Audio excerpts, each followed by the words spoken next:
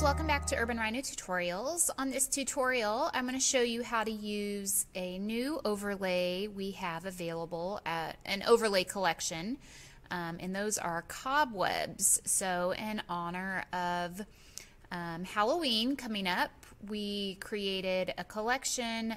There are 5 different cobweb overlays available. And I'm working on putting together several different overlays in addition to the ones that we already have. So basically what I'm looking to do is include more object type overlays. So instead of them just being like snow and leaves and stuff like that, cobwebs, jewels, certain items that you would put into the setting as well. So please just stay tuned for those. I'll be creating several tutorials to go along with each of those, but for now the cobwebs is what we're focusing on. So as usual, I have the photo open here that I'm going to use, and I'm going to go to File, Place Embedded. I have my cobwebs overlay, the one that I want to use already in my folder here. I'm just going to place that directly on top. I'm going to kind of move it around a little bit and get it into the place that I want. What I'm looking to do is have cobwebs kind of back here in this corner, over here, and then I'll probably stretch some across the screen here. Actually, I will. I've already created the overlays or place the overlays ahead of time, but I'm going to show you with one of them how to place it. So you put it where you want and just hit enter, and then you're going to set it to screen like this so that the black disappears, so all you're seeing are the white, you know, the cobwebs, spider webs, whatever you want to call them. From here, what I want to do is skew that layer to kind of shape into that area.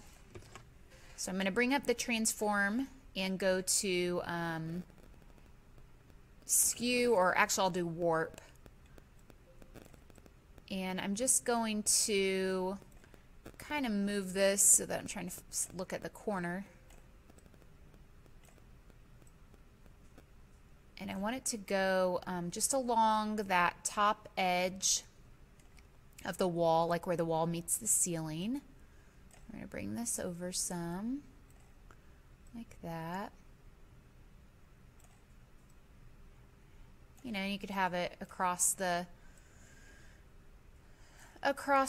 pictures or not, it doesn't matter, and just hit enter.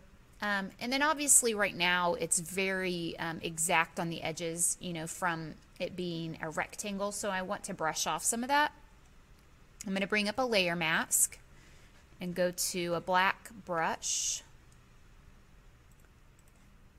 and I want, oh geez, I'm on the wrong.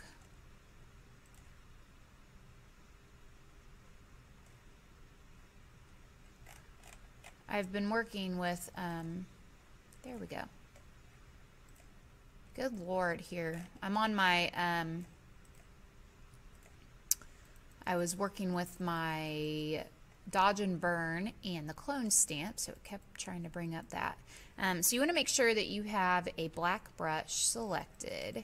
And I feel like up in the very upper corner, it's going to be kind of darker. I don't want 100% opacity brushed off, so I'm going to lower the opacity. There, I've got 17. And I'm just going to brush it off some because it's not going to be so bright in that far corner.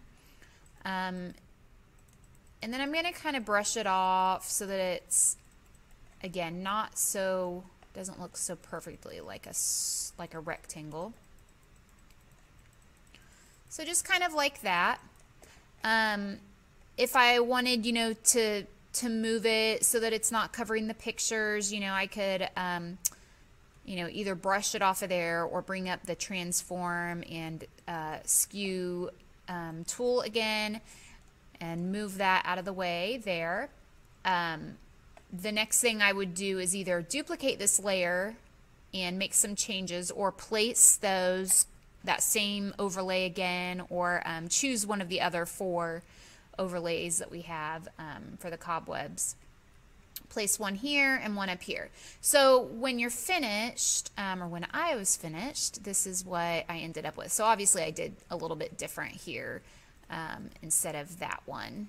So I've got this, it's kind of stretched up here, and then I have this to stretch across, and I made sure I brushed it off of her head there. I didn't want it, you know, the cobwebs coming across there. And then I have one up here in the corner. I'm pretty close to finished editing this. I'm going to do play a few more actions on it and put a little bit more of a gradient around the edge to make it a little bit darker, sharpen some stuff, and then I should be done. So when I'm all finished, this is what I have here. Let's get it to open. So like that.